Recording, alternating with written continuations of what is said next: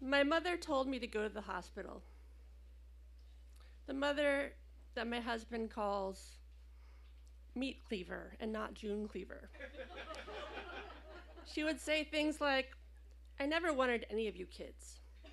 Or say, it's all your fault when I was 12 that my brother got hit by a car. She was not the kind of person you would go to make you feel better. So why did I call my mother? I had left at 16.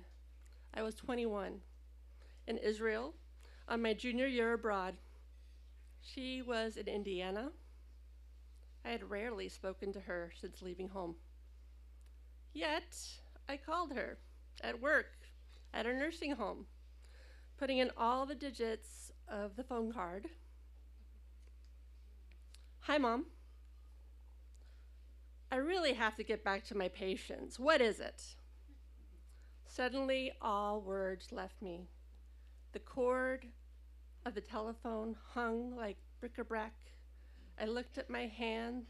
No time, no place. Anna? Anna?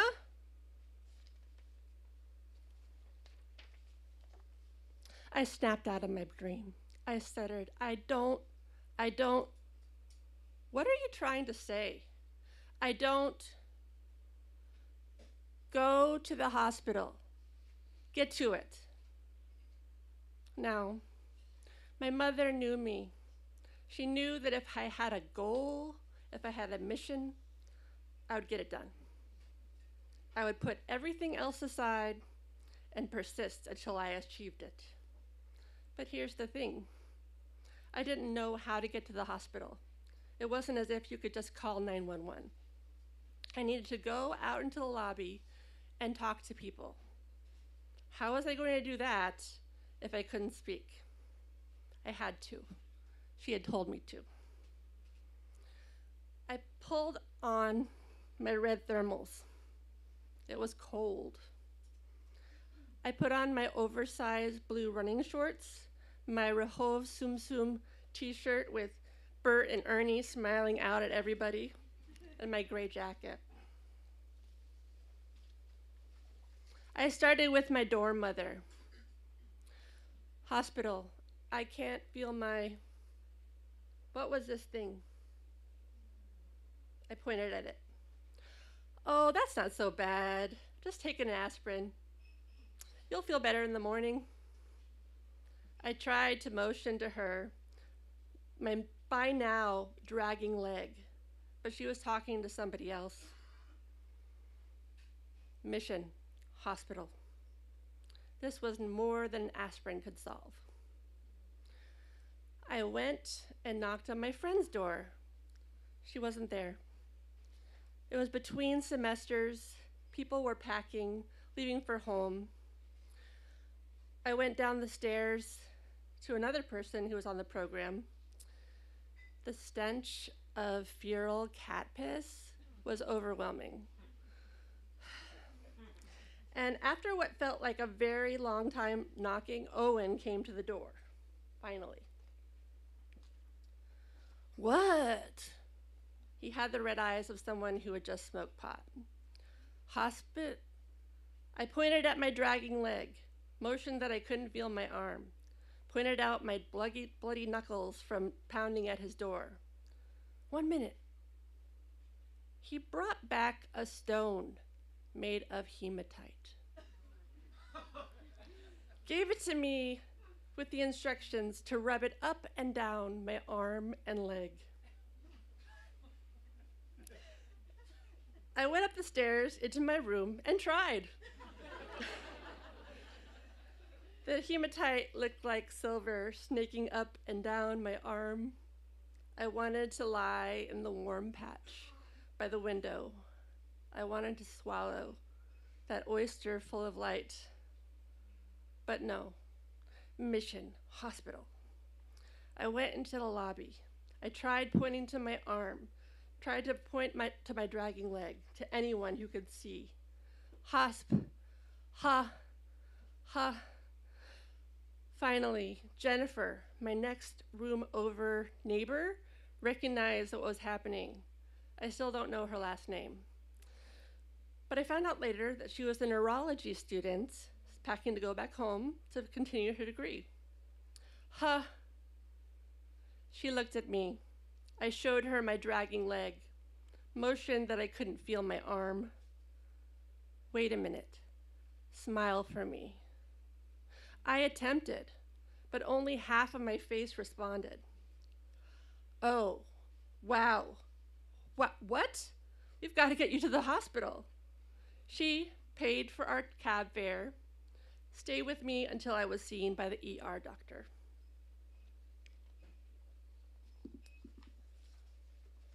Mission achieved. Mount Carmel Hospital's emergency room reports January 6, 1996, for the treating physician. Chief complaint and emergency room findings. Anna Avraham, patient age 21, arrived to emergency with weakness on the right side and speech problems. Upon examination, the patient is conscious, sleepy, and able to perform orders partially. At 3:20, her situation gradually worsened. She started to have grand mal seizures. The patient received oxygen, 10 milligrams Valium IV, and the seizure stopped. At 3:50, the patient transferred to neurosurgery intensive care department in severe condition, restless with seizures on the face and right arm and leg. It is thought intracerebral hemorrhage. In a coma, you are touching an electric fence. Irritable, the medical term for seizure. You are electric, floating in the pool, all barriers dissolved. I became my father's hand, his voice musical, husky with fear. Pulling me, he wept for his electric daughter. When I wake up from my coma, I can't move my right side. I could do nothing but cry and laugh. Even if nothing's sad or funny. I was 21. My mom is there. My dad is there in Israel. Fuck. My mom says that she had held my hand while I was in the coma. Did you feel it? She asked me.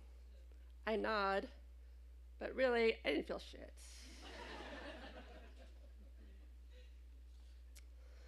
My dad weeps, thanking God. Hallelujah, thank you, Jesus. He does a little dance, raises his arms. I go to sleep. When my friend comes to visit, she makes me cry and laugh so hard that I wept the bed. I cry when my handsome Israeli boyfriend takes off his motorcycle helmet, leans over my bed, and whispers, "You look like an angel. Take out your IV. I want to fuck." And cry. Yes. And cry again. Some people, I like that, I don't know. I cry when Mom says, "What a hunk," and how she liked to run her fingers through his curls. I cry when she spoon feeds me soft-boiled eggs. Say ah. And tries to help me shower. I cry when the young man with staples in his head, mute as I am, steps into my room and stares and stares. The medical instructor and his students whisked into my room without knocking, and before I can object, they are all looking at me. They are here to learn. I begin to cry. Emotional lability, the medical instructor says. pursuant to stroke. The students scribble furiously. I cry and cry. In the post-acute care unit of Mount Carmel Hospital in Haifa, Israel, I share a room with a man who has numbers tattooed on his arm. Cancer, he says, Sardon, and points to his head. His head, yeah. He's unlikely to survive, or so the doctor's hushed voices tell me as I pass in and out of sleep. My limited Hebrew consists of Ani medeberet kalsat ivrit. And not even that now. I can't speak English without a stutter. I'm just coming to, and my father is reading this man, Isaiah 53. A prophecy that my dad thinks foretells Jesus. Dad is always saying that he would bring the truth by any means necessary. But proselytizing is strongly discouraged in Israel. And anyway, it's just in poor taste to witness to a person who can't answer.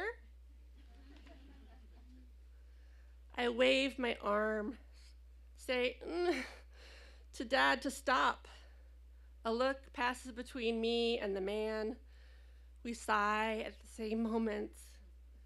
He rubs his eyes, pushes his fingers to his lips, rolls over. I am furious with my dad. Come on, honey, turn that frown upside down. I grunt in disgust and turn my back to him. When I can speak, about 2 weeks after my stroke, I tell my parents to go home. I still talk with a stutter. I can move without an obvious limp. When the nurses said I could walk, I ran.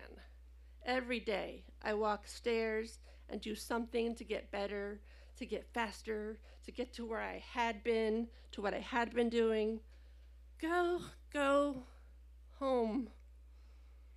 What you do here? So you want me to make like a tree and leave? My father asks. Uh-huh. I nod. Okay, that's really what you want me to do. He's on the next flight out of there.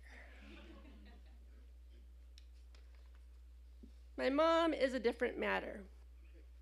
She wants to stay longer. I have to deploy a different tactic. You never be in is again. I tell her that it's highly unlikely that she'll ever come back to Israel. I tell her to tour, or else she'll regret it. With a lot of hemming and hawing on her part, she left. Just to go to Jerusalem to see my old friend Ruth. I smile, inwardly breathing a huge sigh of relief. My mom tends to make everything about her sacrifice and her rescuing me, and it's exhausting, particularly in my present state. Have fun. They keep me into the hospital for about a month. After that, I am free to go. I am taking Coumadin, a blood thinner. I have to have my blood checked every 4 weeks for all my life after. I have antiphospholipid syndrome, a disease of coagulation. My blood is thick and forms clots easily. One of these clots had gone to my brain and caused a massive stroke. When I go back to my dorm, I try to give the hematite back to Owen, but he would not take it back. Imagine that. You can keep it. I am finding out all sorts of things that I cannot do now. Typing, holding my pee. Of course, talking without a stutter. I have aphasia, the tip of my tongue disease. I learned to talk around it. Say, that thing that you sit on, when I can't say chair. I stay in the study abroad program, taking, I think, Women in the Bible, Hebrew, Jewish-Christian relations. I didn't know how I passed. I lack the capacity to think in any kind of logical manner. Learned again to type. Did Kegels so that I could hold my pee more.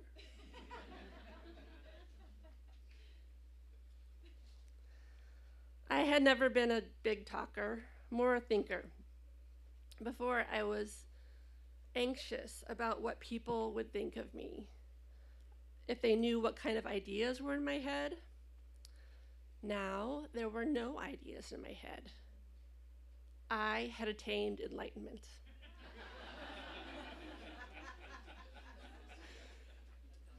Before, I was a runner.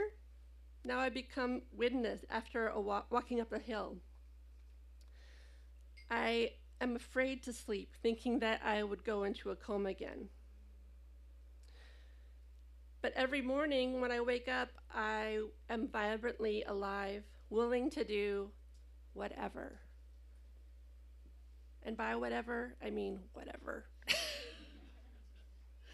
When I searched in the mountains of Haifa for a dress, I ended up with this short little number in silver. It will match my silver chunky 90s heels.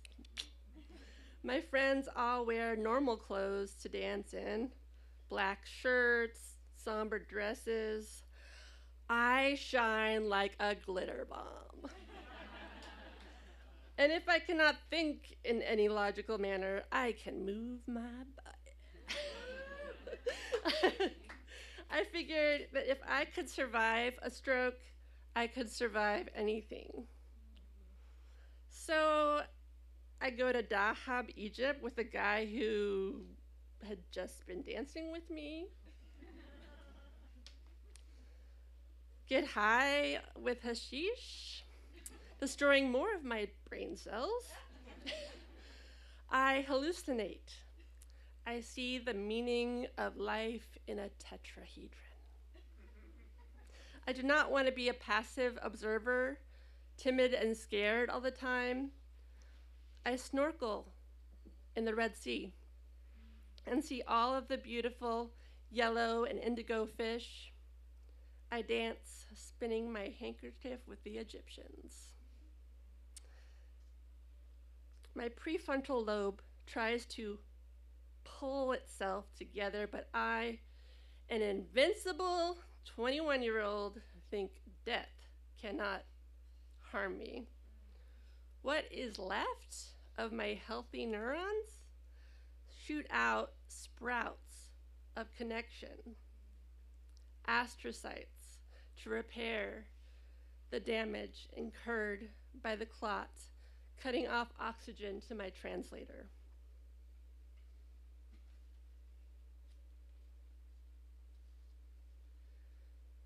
Miraculous the way the world looks to me now, a kind of burning,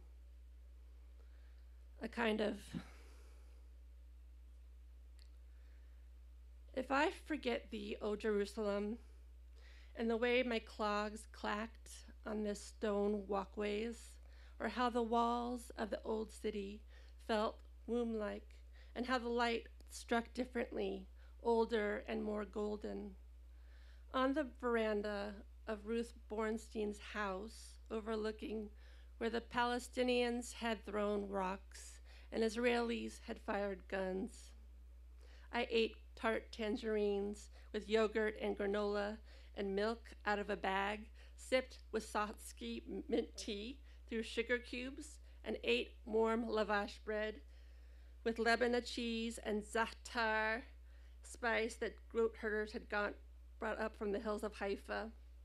I wanted to try everything, to taste and see, oh, taste and see that is good.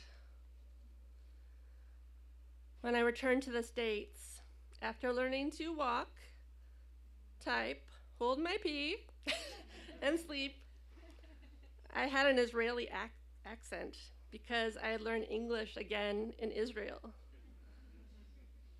Neuroplasticity is a concept that the brain heals itself. It was thought that once brain cells were dead, that was it. However, neurons continue to seek out connections even after and sometimes because of serious damage.